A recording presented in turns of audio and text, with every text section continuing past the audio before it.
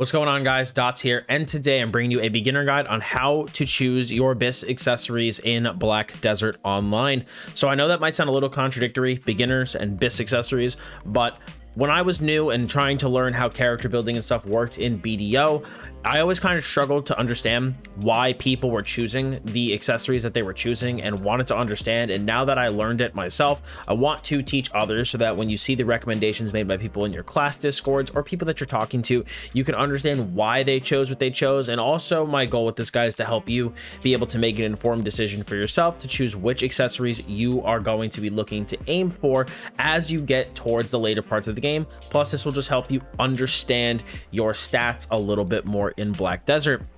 Now, like I mentioned in my beginner gear progression guide, I'm going to mention some options to you guys today, but what accessories you actually run with as your quote BiS accessories at endgame is going to depend based off of your class, how much you like baked in, let's say health, accuracy, things like that you have, as well as your light zone and artifact choice, since that does tie in quite a bit to our choice of accessories.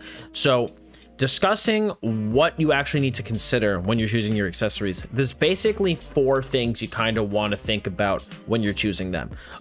Whether or not you're going evasion, how much of a priority is getting high health, how much accuracy do you have, and do you just want to go full AP, or do you need a lot of AP from this specific slot? Those are kind of the big four things that you need to consider. Now, when it comes to accuracy, that's, I would say, probably the biggest thing I would really consider when it does come to choosing your accessories.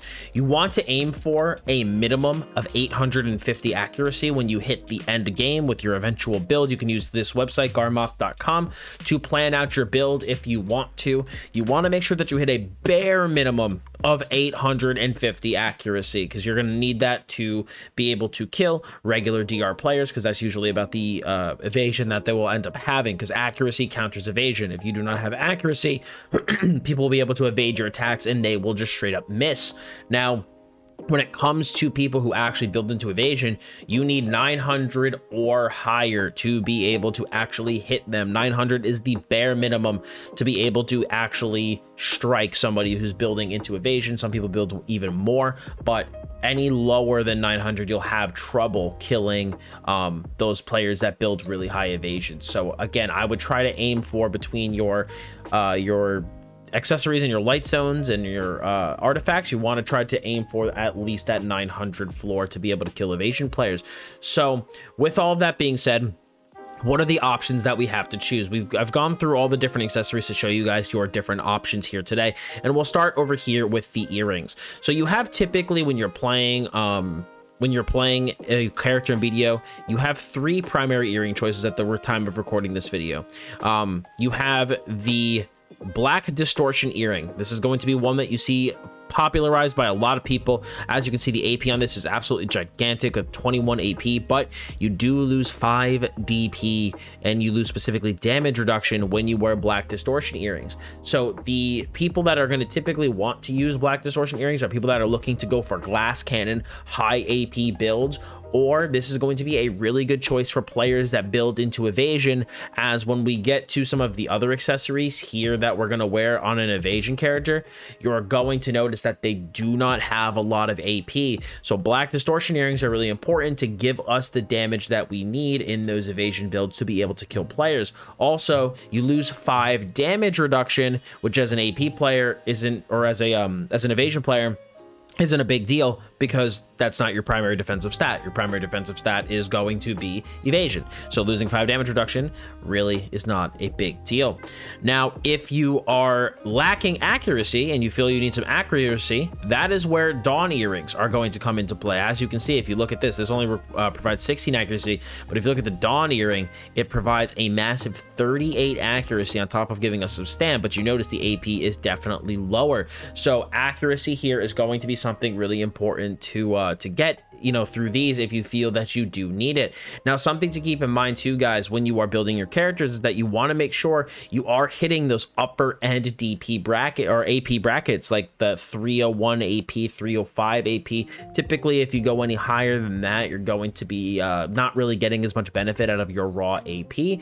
But that's another thing to consider when you're planning out your end game build and choosing your accuracy accessories, is making sure you do hit those upper end AP brackets to make sure you're dealing as much damage as possible. But again, Dawns are going to be your choice of accuracy accessory. As we can see, for the earring, a massive 38 accuracy. Now, certain people like me with my Nova is going to want to use Narc ear accessories.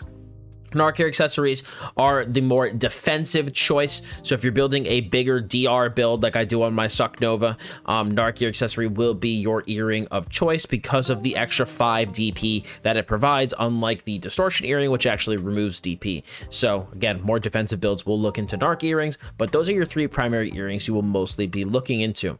Now, when it comes to your rings, we have, again, similarly to the earrings, we have 3 primary options that I think you would want to look at. Eye of the Ruins ring is a really good ring because it gives a ton of health. It gives 130 health on top of giving a respectable amount of AP and accuracy. So if health is a very important thing to your build, Eye of the Ruins is going to be a really good choice. Now, if health isn't as important and you want to squeeze out as much AP as possible, we are going to go with Tungrad for the ring because it gives an additional AP. So again, if this 130 health isn't of the highest priority, that's when this extra AP becomes a little bit better. You also get a little bit extra BSR gauge if you feel that you want that. But the main reason you would want to go Tungrad over the Eye of the Ruins ring is due to that singular extra AP. Now, if you do feel for some reason that you also want to get accuracy from your rings, or if that's a choice you want to make, the accuracy ring of choice is going to be Ominous. Again, very similarly to that Dawn earring. You know, you're going to notice that on the accuracy accessories, the AP is a little bit lower because that's what you sacrifice for that extra accuracy. While the normal accessories will give 12, this gives a massive 28, although we do not get any additional substats. So this would be your accuracy ring if you did choose to go that way. But me personally, most of the builds I look to make personally use Eye of the Ruins, but you know, these are your 3 options. Again, most AP is going to be Tungrad. Decent AP with good health is also going to be Eye of the Ruins, and then if you want to go the accuracy route, Ominous would be your choice. Now, in terms of your necklace, we have, again, I would say 3 primary categories: the accuracy option, the evasion option, and the AP option. In terms of the accuracy option, that is going to be the Lunar Necklace. This thing gives a boatload of accuracy, 52 accuracy, along with 31 AP. This is an extremely strong accuracy accessory. It's going to be the main one I eventually run on my Suck Nova later on when I'm getting to that point, but it's a very expensive neck because of how much accuracy it offers. But this is going to be your accuracy accessory of choice for the next slot. Now, if you do not need that accuracy, what you are going to instead want to potentially look into, if you are playing an evasion build, is going to be Cecil's. As you notice here, Cecil's gives 13 evasion. So this is going to be the main reason we grab it. It helps pad our evasion.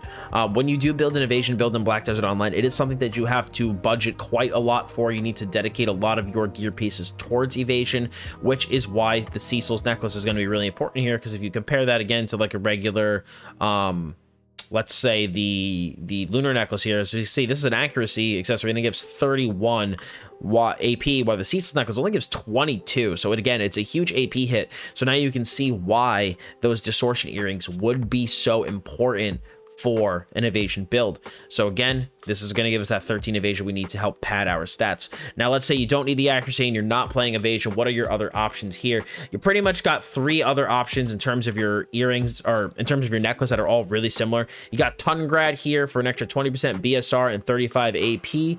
You have the Ogre ring, which is going to give, again, 35 AP and 24 accuracy, along with Layton's Power Stone, which is also going to give 35 AP, 24 accuracy. Those are going to be your main like AP focus necklaces. Eventually, in terms of late game, you're going to want to go Deboreka, because as you can see, it gives 40 AP over the 35, but these are way harder to come by and a lot more expensive. So I would recommend using either Tungrad, Layton's, or Ogre as like a stopgap option until you can eventually afford the giant price tag on the Deboreka necklace. Now, guys, when it comes to our final slot, which is going to be the belts, we have 4 primary options here. We have the Centaur belt, the Centaurus belt. This is going to be, again, your evasion choice. As we can see by looking on the screen here, we got that 20 evasion with 20 DP. Now, again, something to keep in mind is that usually accessories give mostly offensive stats, and you notice this has no AP on it. Again, just showcasing why those distortion earrings are so important. But this literally is here specifically to give us the evasion that we need, along with some nice health to let us hit the evasion amounts that we need. Now, if you're not playing evasion, but you know, you want to go for an accuracy belt instead, Turo's belt is going to be your best choice with a massive 34 accuracy, along with giving us 17 AP. Turo's is a really popular choice for belt, again, just due to how much accuracy it offers while not really sacrificing too much AP. So Turo's is a great choice for that accuracy accessory.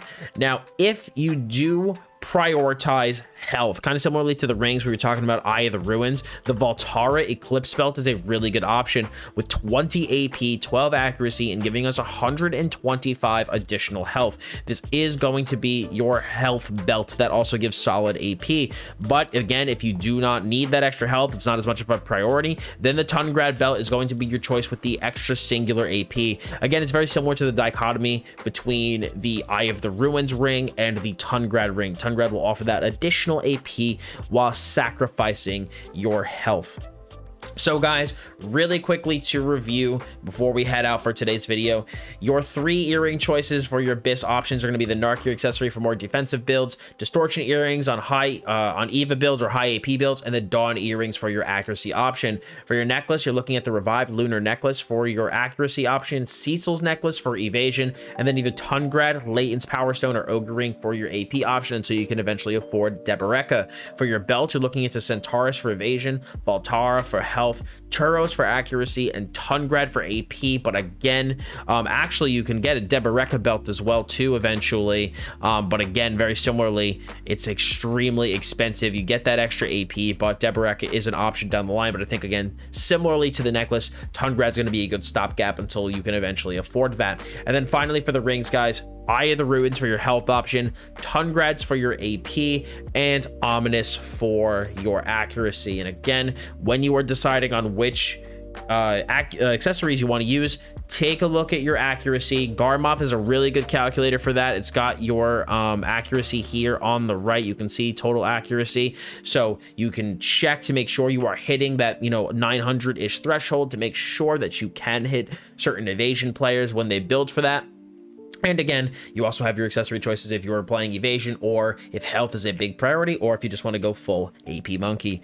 But guys, I hope this video is helpful to you, and I hope it cleared up why people choose the BiS accessories that they choose, why they are the best options. And I hope this kind of cleared up some confusion in regards to those stat choices. If you found this video helpful, I really would appreciate a lot if you left a like on it. If you have any questions, please leave a comment below. And again, like I did say, please remember, accessories are a very personal choice, so they will depend on your build, your character, so just to keep that in mind.